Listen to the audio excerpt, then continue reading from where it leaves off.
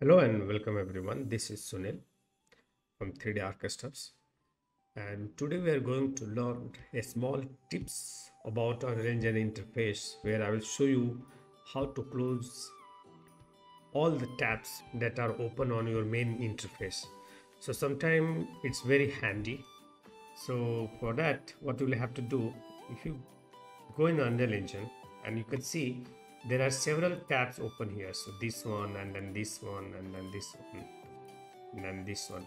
So instead of going ahead and clicking on this and closing each and every tab one by one like this, then this and then this and then this, so I will open these tabs again. So like this, and I'll go here and open this one, and then I will go ahead and open this one.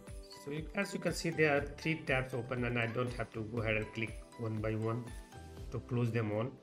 Instead, I can go on the right, I can right click on the any tab and it says close other tabs. So except this, all the tabs will be closed, or I can go ahead and right click here on this tab and it says close other tabs. So this will be open and all the other tabs will be closed, or I can click close tabs to the right. So after this tab, every tab present on the right side of this tab will be closed, and I can go here on this and right click and click close tabs to the right. So once I click this, you can see all the tabs are closed automatically. So let's see once again. Open this and then open this and then open this, and then you can see all the options. So either close other tabs except this, or either close all the tabs on the right.